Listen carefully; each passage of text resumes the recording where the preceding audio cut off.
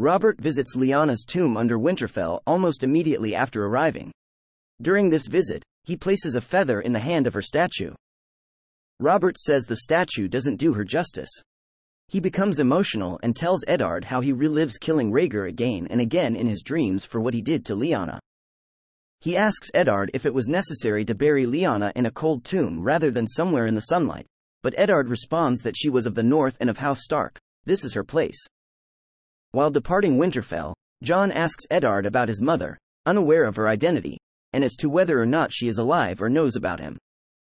Still unprepared to tell Jon the truth about Lyanna and Rhaegar, Eddard promises that the next time they see each other, they will talk about Jon's mother. In King's Landing, Robert shares a drink with Cersei, and they begin to talk about Lyanna Stark for the first time in their marriage. Robert tells Cersei how much Lyanna meant to him. He explains that even though now he cannot even remember Lyanna's face, she was the only thing he ever wanted, but then someone took her away from him, and even the entire Seven Kingdoms couldn't fill the hole she left. Cersei reminds him that she once had feelings for him, which Robert acknowledges. She asks if there had ever been even a moment when he had loved her, but Robert says no.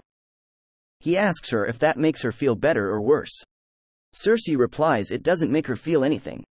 When Eddard discovers that Cersei has been having an incestuous affair with her twin brother Jaime, he confronts her. Cersei denies Eddard's accusation that she always hated Robert, saying she once worshipped him back when he was young and handsome and muscular. All the girls wanted him, and he was hers by oath. But then that love turned to hate on their wedding night when Robert came to bed drunk and afterward muttered Lyanna's name in her ear.